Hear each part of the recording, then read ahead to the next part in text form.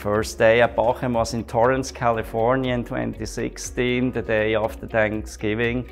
And it was just a wonderful day. I was a little bit nervous, but the warm welcome of the US colleagues in California, I just felt the California dream from the very beginning, and that will always be a part of my mind.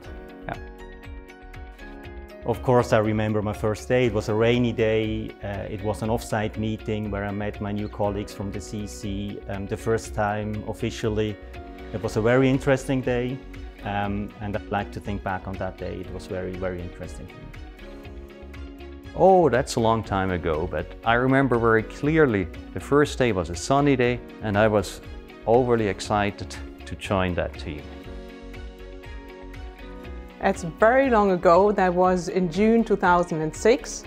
It was a nice summer day here in Bubendorf, and I remember that I walked across the Bachem area together with Bernd Raschak at that time, and I thought it was a huge area and I would never find my way here.